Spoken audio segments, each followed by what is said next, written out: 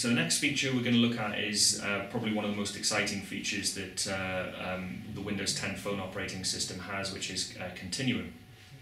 The idea behind Continuum, as I explained earlier on, is that it can be a device that could replace your laptop or desktop PC when you're back in the office. So we're going to get rid of my 950 for this next demonstration, and we're going to actually dock the Elite X3. So we're just going to dock the phone and show you Continuum.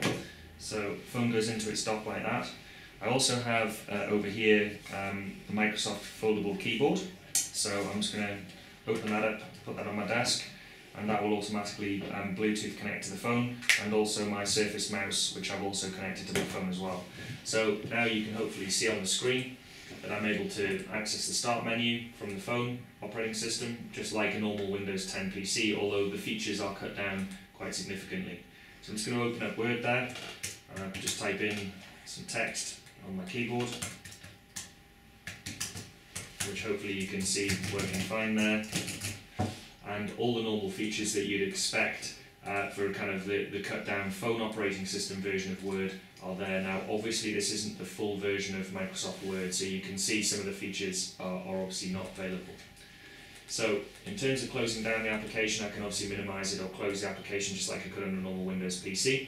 I have access to my email and my calendar as you'd expect, and I have access to things like photographs and videos, things like iPlayer. You will notice that some of the apps are actually greyed out on the start menu, so you can see here things like Adobe. So these are the mobile-only versions that don't work and don't support Continuum, but there are a number of applications obviously that do support the Continuum experience.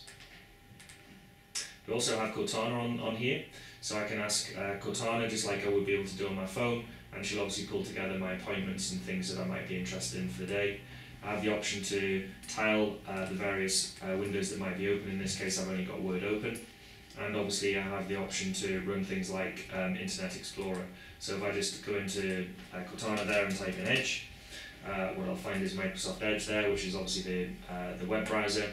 And you can see there the BBC homepage, which is accessible just as if it's a normal PC, so I can obviously click on whatever I'm interested in. You'll see this is rendered obviously for mobile because obviously this is the version that would normally run on a PC.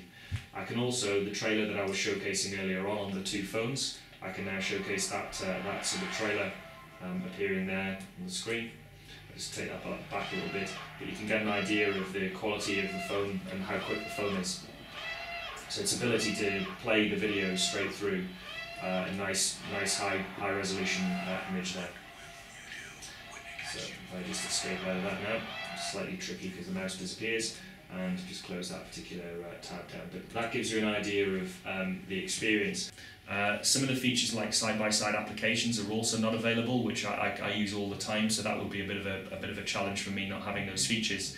But as a device which you might use occasionally instead of your normal PC, it's certainly a usable technology.